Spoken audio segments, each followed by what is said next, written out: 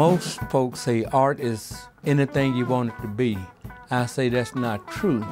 Art is made with anything we find on Earth from outer space, because now we got moon rocks and meteorites hit the Earth every day, and folks are finding ways to carve and glue and laminate these things into art. So art is made from anything we find. And so as a sculptor, my primary material is wood, but I will use anything, and especially if I get enough of it so that it don't look like an accident. I try to carve and put a hole in everything I do, because we live in an abstract world.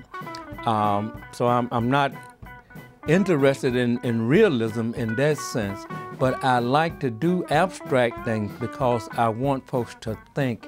I don't want them to take it for granted. And so when I'm dealing with kids and adults that say they have no knowledge of art, I just want them to go, just a moment, let me think. Just a moment, let me think. Because art brings all of you to the forefront. Most artists, and most artists that we consider good artists, they make art because there is nothing else on earth for them to do. Even when they try other things, they always come back to making art.